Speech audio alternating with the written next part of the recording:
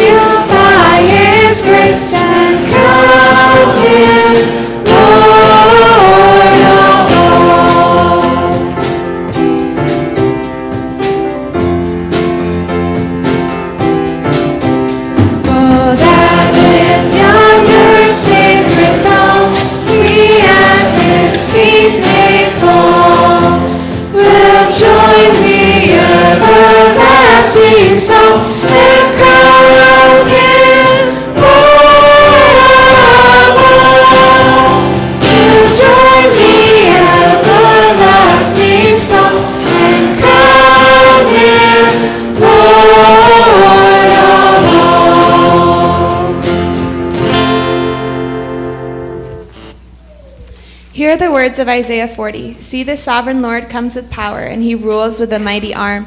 See, his reward is with him, and his recompense accompanies him. He tends his flock like a shepherd. He gathers the lambs in his arms and carries them close to his heart. He gently leads those who have young. As God greeted us, so let us greet each other.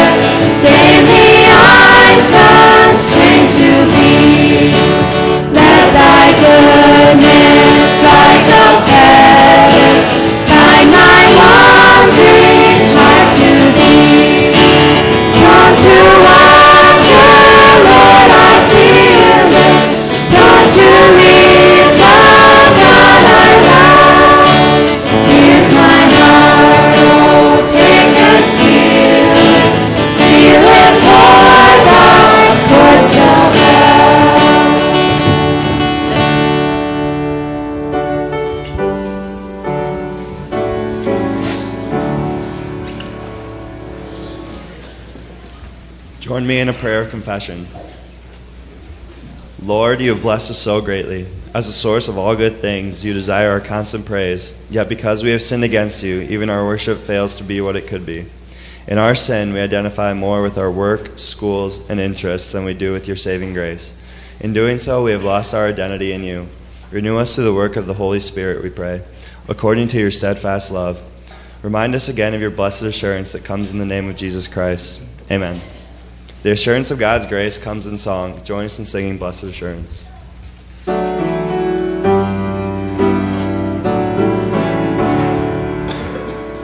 Blessed assurance, Jesus is mine.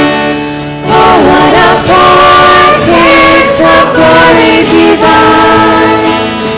Heir of salvation, purchase of God, born of the Spirit, washed in his blood. This is my story, this is my song, praising my Savior all the day long. This is my story, this is my song, praising my Savior all the day long.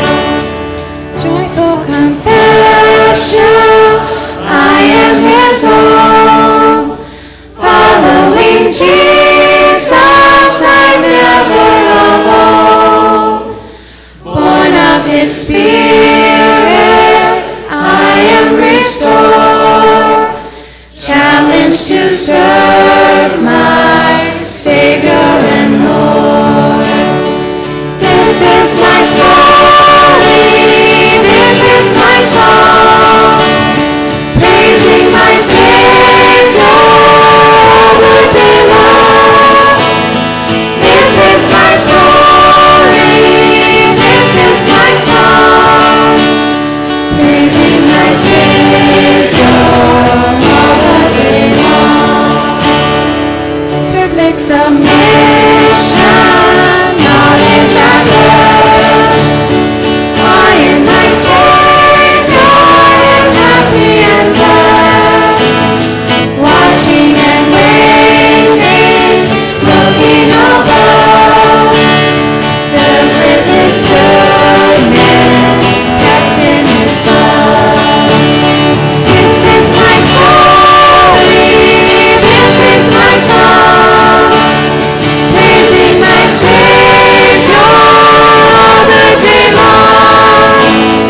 This is my story, this is my song, praising my Savior all the day long.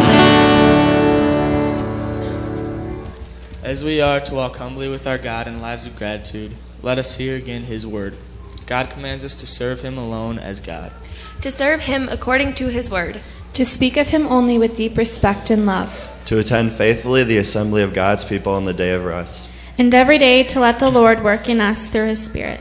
To respect and cooperate with all God-given authority. To nurture human life as God's precious gift. To live purely and joyfully with the gift of sex. To use the resources of this earth as stewards of God's creation. To use the gift of speech for promoting the truth in love. And to exercise purity of heart in all of life. May the Spirit of God guide us to be obedient to this word. Amen.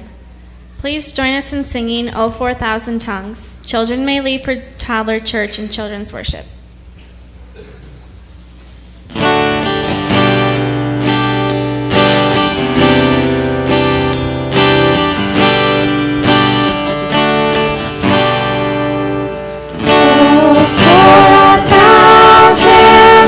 To sing my great Redeemer's praise, the glories of my God and King, the child.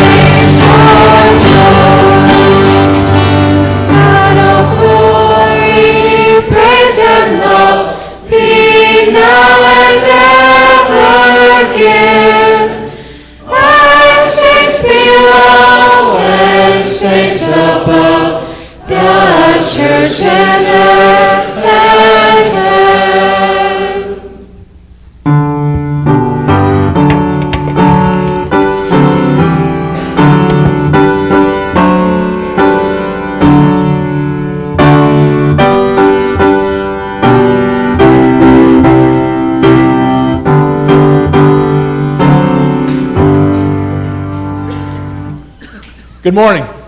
Good morning. Turn in your Bibles to 1 Peter chapter 2. 1 Peter chapter 2. And I hope you had a great week this past week, even though this past Monday was called Blue Monday. Does everyone know what Blue Monday is? Blue Monday is the saddest day of the year. Ever since 2005, they calculated this based on the fact they have certain, and you can look at the equation online, look up Blue Monday, and they put certain things in equations. Weather's number one, and this past Monday was a very cold day. So cold, our van didn't start in the garage. See where I'm going with this? So that also, you start to calculate, all of a sudden your debt comes due on Monday from Christmas. Oh man. And then you realize on Blue Monday that you're not going to keep the resolutions that you made the New Year's. So there's some other factors they add in, but they call it Blue Monday, the saddest day of the year. And I have no idea what your Monday was like. But I hobbled down the steps on the crutches. I was excited to get in the office, to get to work. I am sick and tired of sitting around, to be very honest. I get down in there. I was ready to go.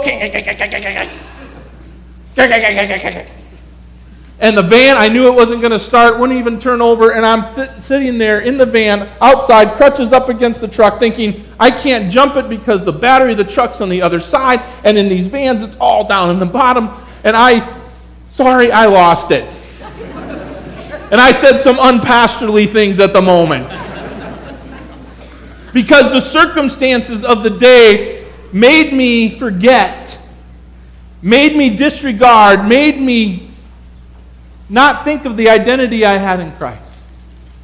Ever have that situation in your own life when circumstances, things happen, and all of a sudden we forget who we are in Christ, who we promise to be, who we claim to be, who we profess to be. We forget that we are called to be His people in the world, as we're going to talk about this morning from our text. See, the loss of identity is an important thing, financially speaking. I don't know if you've ever lost your identity online because of our interconnectedness in the world today. But they say it takes up to 500 to 600 hours to reclaim your identity, and it could even take up to 7 years. 7 years to make everything right after that time. And we better be serious about protecting our identity online. But I think as Christians, we need to be even more serious, spiritually speaking, about keeping our identity when we go off into the world. I've been talking about these last 3 weeks about taking this passion, this fire, this identity, this purpose, this perspective into the world. And our enemy is going to do everything he can to make us forget the promises we made, the commitments we made, to make us forget who we are called to be, to distract us from it, to get us all filled with everything that we can be filled with in our days. All the frustrations, all the sin, and we forget who we are called to be. Have you ever had that happen? Because when we forget who we're supposed to be, now, understand, the devil can't take our identity in Christ away. We're Reformed believers. Christ promises when He grabs a hold of us, when we have a relationship with Him, He will never, ever let us go. And we grab on and we promise to hold on to Him. But at times, the world distracts us and we kind of look our own way and do our own thing. We fall into sin. We have difficult days where the van doesn't start. We get caught up in ourself, and we also get caught up in the identities and the definitions the world gives us, and we forget the love that Christ has for us and the identity we have in Him. I'm challenging you today, folks, when we go out, beloved, this week to come, to hold on to the identity you have, to keep that identity we have in Christ, firmly focused on it and who we are. Because some of us, we buy into all the identities the world has to sell us. Some of us are defined by what the world tells us to be. If I'm not this, I'm not worth nothing. If I can't do this, I'm not worth this. If I can't perform as good as somebody else, that's not worthy. That is not who we are based on the world's definitions and the world's identity. So I want us to put a spiritual lifelock into our lives today. LifeLock is that company we see advertised a lot. You know, it talks about protecting your identity in line, but a LifeLock, spiritually speaking, based on 1 Peter chapter 2, verses 4 through 12. Please go there with me if you haven't so already. And before we look at it, let's bow our heads a moment. Father God in heaven, we come before you, your people. And Lord, that's so often that we are distracted, that we are enticed, so often that we are drawn away from who we are called to be in you. And we get caught up in the world, caught up in sin, caught up in our own fame, our own glory, whatever it might be. But Lord, we are called to a purpose in this life. And that is to make you known, to give you glory, as we'll see in this text. But Lord, I pray that you would speak to our hearts, because some of us, Lord, buy into the identities of the world today. We want to be what the world tells us to be. Some of us, Lord, think we're not even worth anything today, because we're listening to what the world tells us we should be, and we can't measure up. We use the wrong measure. Some of us, Lord, think too highly of ourselves. Some of us, Lord, are so caught up in sin that we can't even see our way out of it. And some of us, Lord, are struggling every day to hold on to that truth that's in you. And dear Lord, the world, even within the church, even within our communities that serve Christ, that look to Him, we are being drawn away. Reaffirm in us who we are this morning through your word, we pray in Jesus' name. And all God's people say together, amen. Verse 4, chapter 2 of 1 Peter. As you come to Him, the living stone, rejected by men, but chosen by God, and precious to Him. You also, like living stones, are being built into a spiritual house to be a holy priesthood, offering spiritual sacrifices acceptable to God through Jesus Christ. For in Scripture it says, "See, I lay a stone in Zion, a chosen and precious cornerstone, and the one who trusts in Him will never be put to shame." Now to you who believe, this stone is precious. But to those who do not believe, the stone the builders rejected has become the capstone, and a stone that causes men to stumble, and a rock that makes them fall. They stumble because they disobey the message, which is also what they were destined for. But you are a chosen people, a royal priesthood, a holy nation, a people belonging to God, that you might declare the praises of Him who called you out of darkness into His wonderful light. Once you were not a people, but now you are the people of God. Once you have not received mercy, but now you have received mercy. Dear friends, I urge you as aliens and strangers in the world to abstain from sinful desires which war against your soul. Live such good lives among the pagans that though they accuse you of doing wrong, they may see your good deeds and glorify God on the day He visits us. The word of the Lord. This morning we're going to talk about three things, and we're going to be looking at three pictures today. But before we get to them, these are the three truths I want you to hear today. Who we were, who we are, and what we are to do. And the first thing we're talking about is who we were. And the first picture I have is a picture of a Japanese man. This picture was taken several years ago in Japan, and this is a member of what they call the lost generation in Japan. He's one of these gentlemen, these young men who, because of the economic situation that went south in Japan, there were no jobs, no careers, no positions, nothing that he could find to find a place for him to belong and make a name for himself and make a living. See, the Japanese culture was so invested in becoming a professional, becoming a person of success, becoming a person that had a career,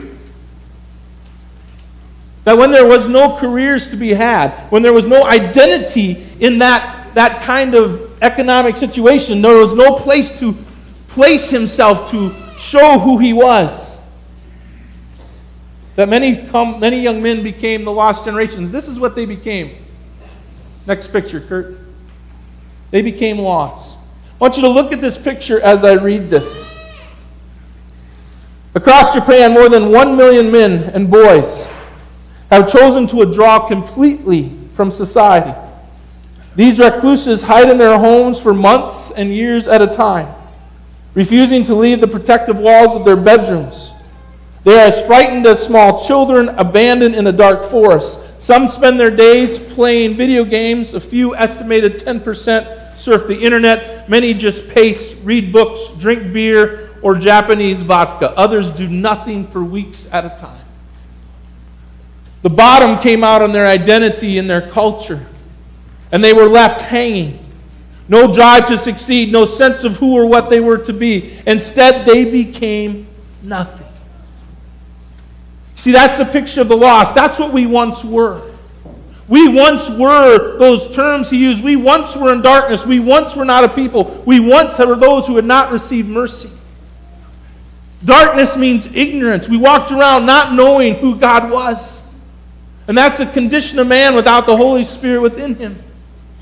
At one time we were not a people united around him, not knowing God. And the picture in this text is of multitudes of people wandering around in the darkness, ununified, doing whatever they're not, buying into what the world has to offer, when truly in a sense they are lost. They had not received mercy. Do you remember the day you received mercy? Do you remember the day that all of a sudden the Jesus thing, that person, made sense? Do you remember the day when all of a sudden you realize, my sins are forgiven, I am free, and I don't have to buy into that stuff the world tells me to. I don't have to sit there and think I'm a loser. I don't have to sit there and think that I'm a waste. I don't have to sit there and work on trying to be a success because he loves me. Do you remember that day? Have you had that day? Where all of a sudden your heart says, I believe in Jesus. I hope you have. Some of it happens over a long period of time. Some of it at our profession. Some of it in the middle of the hardest times in our life. But have you had that day? Where he is the one and you received this mercy and all of the darkness was lifted and you came to know him. Because that's the day that the world, the devil, doesn't want you to remember. Because that's the day that you became who you were supposed to be. That's the day where your identity became firm and who you were was set. And the devil's going to do everything he can. The world, just because it's a fallen place, is going to do everything it can by its nature to make us forget the identity we have in Christ through those circumstances I described earlier. The question, I think, becomes, what identity are you living for today? What identity are you struggling for? What identity do you think of when you wake up? This is who I am. This is who I need to be. I remember a girl once I met on a swim project in Honduras. And she was this beautiful girl, talented in everything. And we came to this project. She was from California. And during the midst of the project, we talked a lot about identity. And she came once to talk to me afterwards, and the other lady leader was sitting there, and she with tears in her face says, I worked for my position at school. I am in the popular group. I work for it. And what you're telling me, it doesn't matter. She says, no, it doesn't. That instant, she came to know the ignorance that she was in. She came to know the truth of who she was in Christ. She was freed from that identity that the world had placed on her. What identity are you pursuing? Who do you want to be? Is it the one that you want the world selling you, or is it the one that God has for you that you were meant to have? See, we not only need to know who we were, where we came from, what grace we have been given, we get to also remember who we are. We need to remember that we are part of what God is building. The text talks about Jesus being that living stone, that cornerstone. See, Peter uses this story, this episode from Isaiah 28, which refers to a time when Israel was trapped or had fallen into a covenant of death with Egypt. They had made alliances and promises and contracts with other countries, other human powers to be safe and secure and to succeed. See, they didn't identify with God as his people and say, we will trust in our Lord God in heaven. No, we're going to trust in others' military might. And instead of looking to God for that peace, instead of looking to God for that strength, instead of finding who they were in him, they found who they were in other people, in the truth of the world. And they made promises which were covenants of death because the result was death, because it all fell apart when Assyria showed up and they were destroyed and taken into captivity. See, part of our identity is placing ourselves, our lives, our trust, our circumstances, our situations, who we are, upon the firm foundation of the cornerstone that we have in Christ. He is the first stone that is laid, and from that, every stone gets its measure. Every stone in the construction finds its square in a sense. See, that's the good news that says in Isaiah 28. That Peter refers to, and Jesus said, I will lay a stone in Zion, and you can trust me, because I will save you. I will bring you mercy, and you will know life and be hopeful despite the circumstances that you face, despite the fact that the car doesn't start on a cold morning, despite the fact that the bills are due, despite the fact that yet you can't be disciplined to keep up with your resolutions, despite the fact that you're walking through a valley of difficulty. He comes into our stories, into our lives, to change who we are, to make us in who we are meant to be. And that story of the cornerstone that's laid is our story, and that continuing story in our lives each and every day that we need to look to, where we need to place our lives as we figure out who we are. Are we those who are seeing the fulfillment of His promises today? Do we believe what Scripture says about what Christ has done for us? See, in a sense, we're the new temple. They built that temple, Solomon built that temple, and people came from miles and miles and thousands of miles around to see this temple, and they'd see it, and they'd look, wow, look at the glory of the God of the Israelites. And they were amazed. But this cornerstone that was laid means that spiritually He's building a house, a temple. He's building into us a purpose, a life in which people will look and say, isn't our God amazing? For His glory, for who He is. I can't see, if that is our purpose, our meaning, this is who we are, I can't see how we buy into what the world has to offer. But it seems we respond. So often people watch MTV and that's the way we're supposed to be. We have to drink, we have to party, we have to do all those things because that's expected of us in culture. We got to watch shows that show guys that, they're rough and tough, they got to swear and all those things, and, they don't need Jesus because they can pull themselves up by their own bootstraps, and we buy into that. Women buy into this idea that, okay, if your house isn't clean or if you're not doing this right and this right, you're not a good mom, you're not a good mother, you're not a good wife. It's not who you are. We are living stones, being built together for a purpose to give our God glory. And in that is our identity, our purpose, and all that we are to live, in all that we do. Yeah, the van won't start. Praise God that I could spend time with my dad who comes over to bring me a battery charger. Right? It's about perspective at that moment, isn't it? It's about how we're seeing things. But the question becomes, do you believe this? And is your life a life that gives God glory? Do people look at your lives and go, they love Jesus. That God they serve is amazing and awesome. I wonder sometimes what people think of my life when they see me.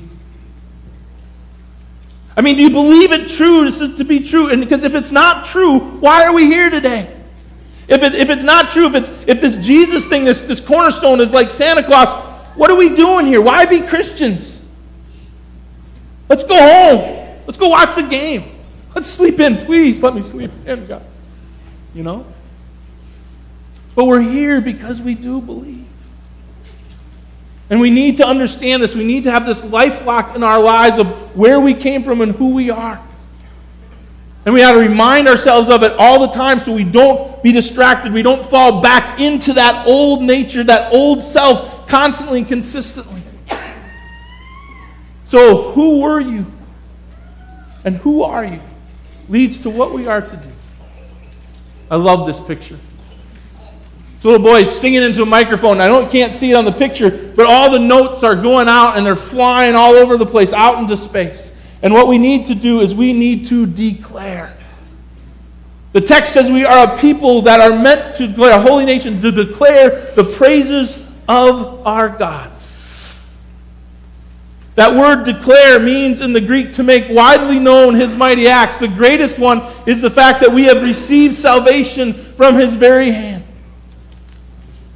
That salvation we talked about a moment ago. That's taken us from the darkness and from ignorance, from not being a people to people, from not knowing mercy to knowing mercy. This truth, that grace is what we need to declare to the people around us who are in that darkness. Even in the middle of our most trying situations is where we need to declare it the most, not necessarily by what we say, but what we do, how we handle the situation. And I have to be honest, last Monday morning, I did not declare properly.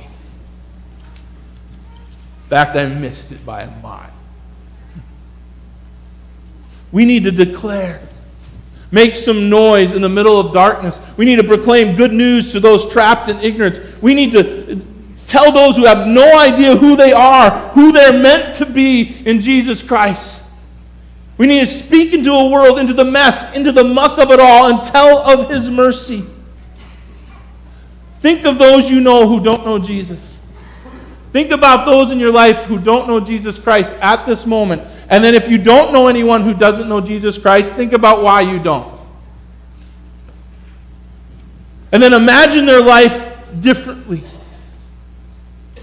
And do you have the courage and the boldness to declare to them, to make some noise, who Jesus did? And in doing so, when you declare something, when you speak it, you know what you're doing? You're reminding yourself of that story that we just talked about. You're reminding yourself again of who you were and who you are and who they are and who they could be. You're reminding yourself of the grace of Jesus Christ as you declare it. And as you declare it more and as you put it out there more, it becomes a spiritual memory that you become used to. Like muscle memory. Muscle memory is neat because you do something so often, then you just can't, you don't have to think about it. It just happens. Kind of like walking, kind of like breathing. Can you imagine the declaring of Jesus Christ in your life becoming like breathing? It's just something you naturally do. And you can't stop doing it. Because it's so important to life. And not only do we need to declare to those who are lost, I think we need to declare to each other. So often, I'm just as guilty as you are. We talk about the weather. And we can. I'm not saying that's wrong. Politics, especially after this weekend.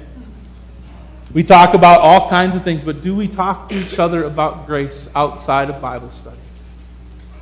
Do we remind each other every day of what's coming and who we are and where we've been? Do we remind each other of the mercy? Do we remind each other of the truth?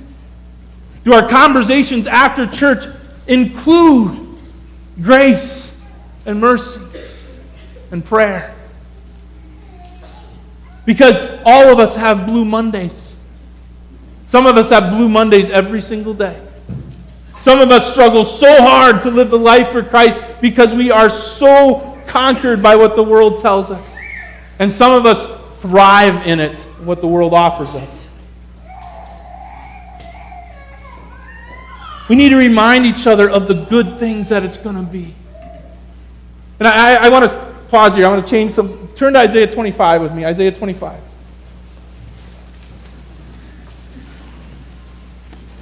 Sorry, Children's Church. Going long. Look at verse 6. I've read this with some of you, I think, already as I visited. But this is a good text. Maybe I've spoken from it here. But this is some of the things that we need to remind each other, declare to each other, and to ourselves as we live. This is one of the favorite texts of what's to come. If I may read it, starting at verse 6 through verse 9, Isaiah 25. On this mountain, the Lord Almighty will prepare a feast of rich food for all peoples, a banquet of aged wine, the best of meats, and the finest of wines. On this mountain he will destroy the shroud that enfolds all peoples, the sheet that covers all nations. He will swallow up death forever. The sovereign Lord will wipe away the tears from all faces. He will remove the disgrace from his people from all the earth. The Lord has spoken. And in that day they will say, we will say, surely this is our God. We trusted in him and he saved us. This is the Lord. We trusted in him. Let us rejoice and be glad in his salvation. Do you hear what's coming, folks? And I declare it. We're going to get a feast with the best of meats, better than Lorraine's prime rib. Sorry, Lorraine. Or maybe it will be Lorraine's prime rib. That's coming for us. We get to sit there with the ones who have gone before, our loved ones who have passed away, side by side at this feast, spread out before us, given to us by God, and watch death destroyed. Can you imagine that? We will be there. That's who we are, the people destined for a feast. I love feasts. I can't wait. I can't wait for all of us to be there, because it never ends. It never ends. That's why this identity thing is so important, folks. That's why declaring to one another is so important. Declaring to the lost is so important. Declaring to yourselves so you don't forget what's coming. You don't forget where you were, and you don't forget who you are to be today. It's that important. Let our conversations be filled with grace. Let our actions be filled with love. Let our lives be filled with Jesus. Some things to think about in closing. Who are you? What are you pursuing as an identity in this world? Second one, what gives you your identity? What gives you your purpose? Do you declare, do you speak into the darkness, your own and others? I guess the question is, do you believe it, as I've been asked? Do you believe in the grace that he has given you? Do you believe that he's taken you from being lost to being found? Because how we believe is how we're going to live. About ourselves and those around us. And all God's people said, amen. Let's pray. Father God in heaven, we come before you this morning. And dear Lord, I pray that your word has been convicting. It has been convicting to me. Because so often I forget. So often I'm distracted. And in the middle of that distraction, that forgetting, in the middle of that frustration, do I go to your word? No. Do I sit and pray? No, I just let it build. I let it consume me. And then I can't live as you called me to live. Dear Lord, each and every one of us is guilty of this, and each and every one of us has an identity, spiritually speaking, that's at risk every single day. So Lord, help us to praise you, declare, to make known who you are. Help our souls say in our inmost being, help them to praise your holy name. Help us not to forget your benefits. Help us to know that you forgive all our sins, that you heal our diseases, that you have redeemed our lives from the pit, and that you crown our lives with love and compassion, and you satisfy our desires with good things so that our youth is renewed like the eagles. Lord, you are the one who does this. Help us to declare it to ourselves. Help us to declare it to those around us.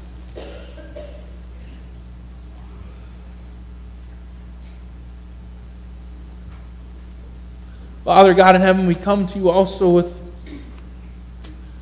maybe some heavy hearts today. Maybe some difficult things. Maybe some struggles today. Maybe we are lost in this world. Our identity has been sucked dry in you and everything else. Maybe we got a heavy workload, class load, studying. Maybe life's just too overwhelming. But before, Lord, we pray about those things. Lord, thank you for grace. Thank you for health and for safety. Thank you for each other, our church family this morning. Thank you for the ways that we can gather together to study your word each and every other day. Some of those studies starting today, some of those continuing today. Thank you for the opportunity to gather as households and have fellowship. Thank you for the elders and deacons and coordinators who put those things together. Thank you for the love that we can show one another. Thank you, dear Lord, for birthdays. For the years that you give us, we thank and praise you that Betty will have her 81st birthday this week. We pray that it would be a blessed one and that she would rejoice in your grace to her in those years.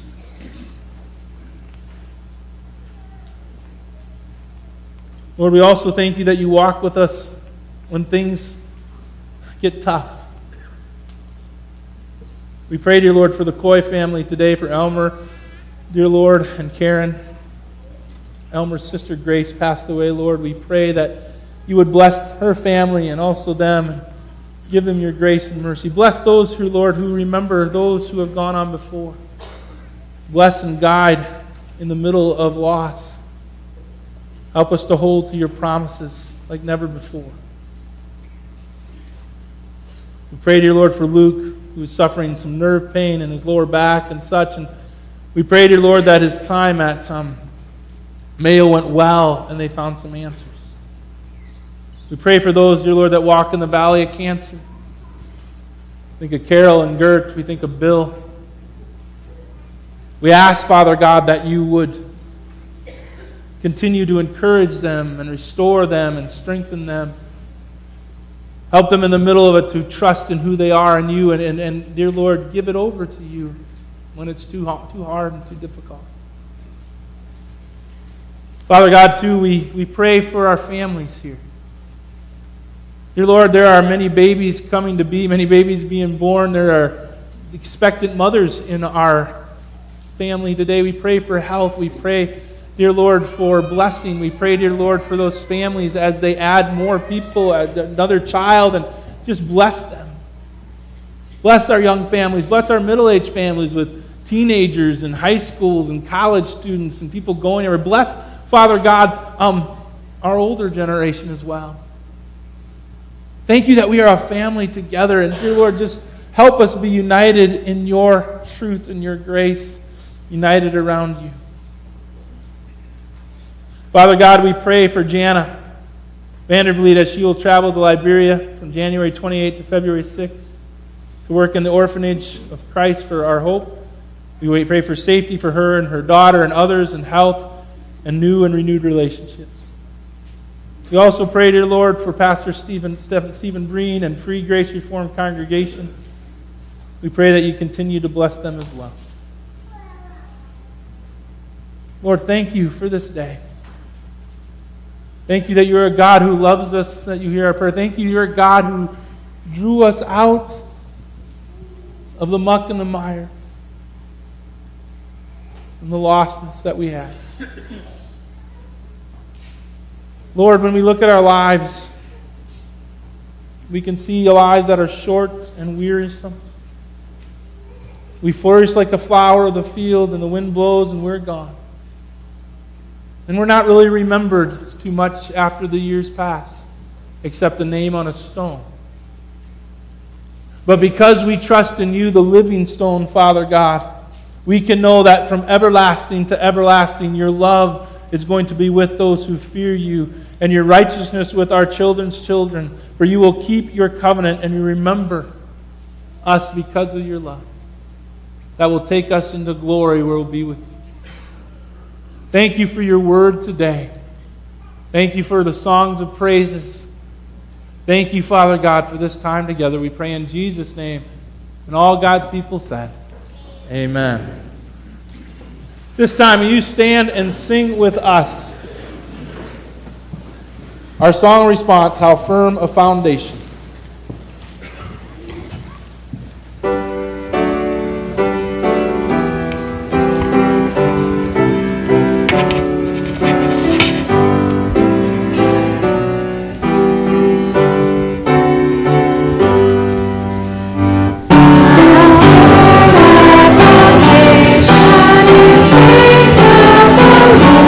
His name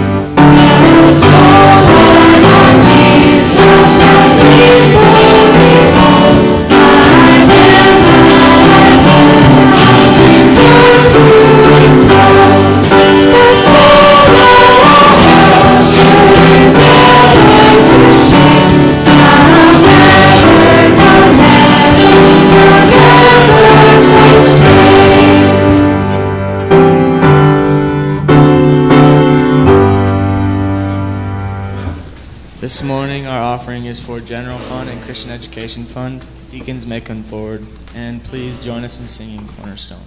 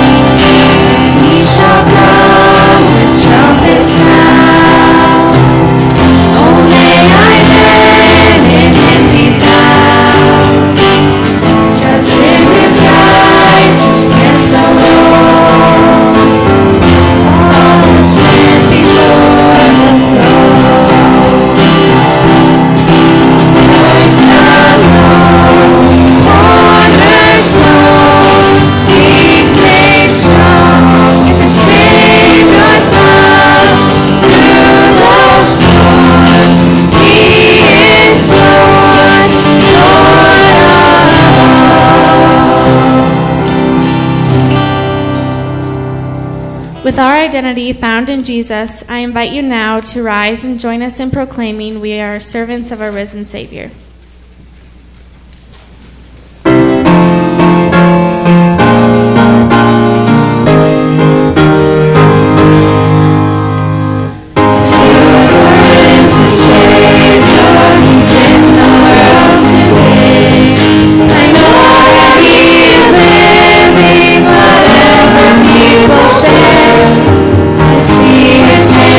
Mercy, I hear his voice and cheer.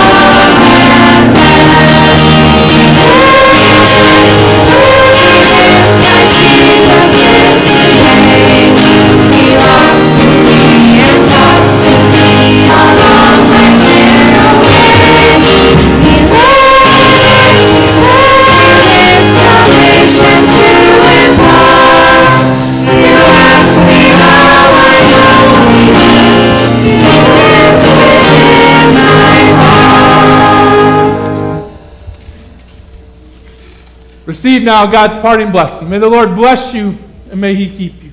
May He make His face shine upon you and be gracious to you. May He turn His face towards you and give you His peace.